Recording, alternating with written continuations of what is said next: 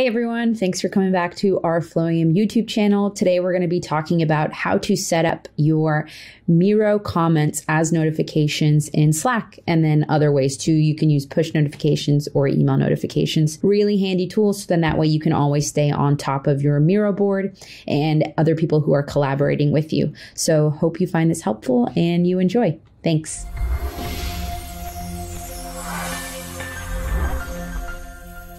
So first thing you want to do is you want to go to your face here and go to settings. And once you get to settings, you want to go to notifications. And then this is how you can control how you get all of your notifications. Now, if you just want emails and you don't want anything connected to Slack, that's fine. If you want to get push notifications, you're more than welcome to get that too if you have the Miro app on your phone.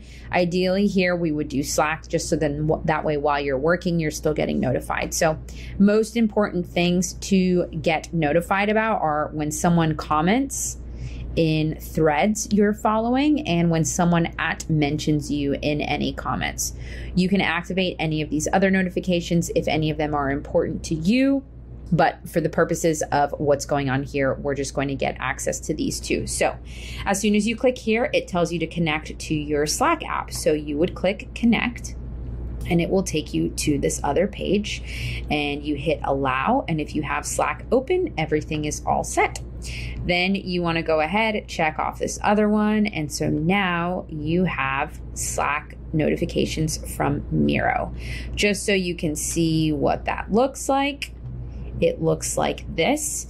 I did a test earlier today and Amara and I were testing. So Amara left a comment on this board here, and I can see exactly what the comment is, and I can also be linked directly to the board, which is awesome. The other thing is, this is a client who doesn't actually have a Miro account with our team in Miro, but I can see his name. I can see, again, the board that he left a comment in, and I can see the comment that was actually left, which is awesome.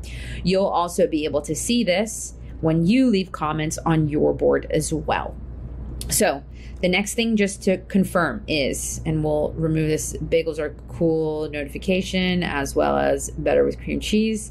So in order to make sure that you do get notified about comments, what you want to do is you want to go to all of your project boards, click on this little gear here, and make sure that follow all threads is toggled.